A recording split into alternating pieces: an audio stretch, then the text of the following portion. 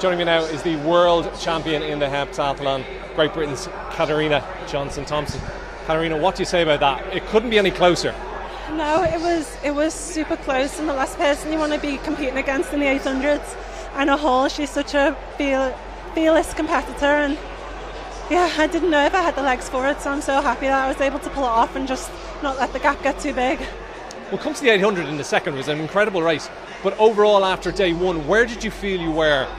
You've suffered injuries in the past, form has been up and down at times. You were the champion back before, but how did you feel coming into day two? Coming into day two, I felt strong. It was the morning of day one where I felt like I was falling back into the 2022 me. It was almost identical performances to Eugene.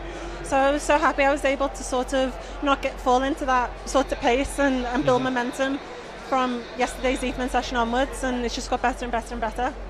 And then listen, with that 800, it pretty much, after 7 events, it comes down to this. What's your mindset going into that race? Just not let that gap go?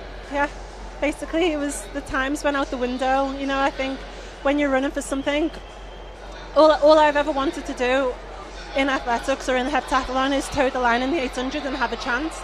And today I did, and that's what we're all here for. And listen, just finally, that last 20 metres, did you know you were there? I don't even know what 20 metres is. I was trying to figure it out in terms of like shot put distance, but it's about 3 seconds as well. So I thought I sort of knew. I was counting in my head as soon as she crossed the line, 1, 2, and yeah, I knew. Listen, congratulations, world champion yet again. We'll see you soon, probably in Paris next year.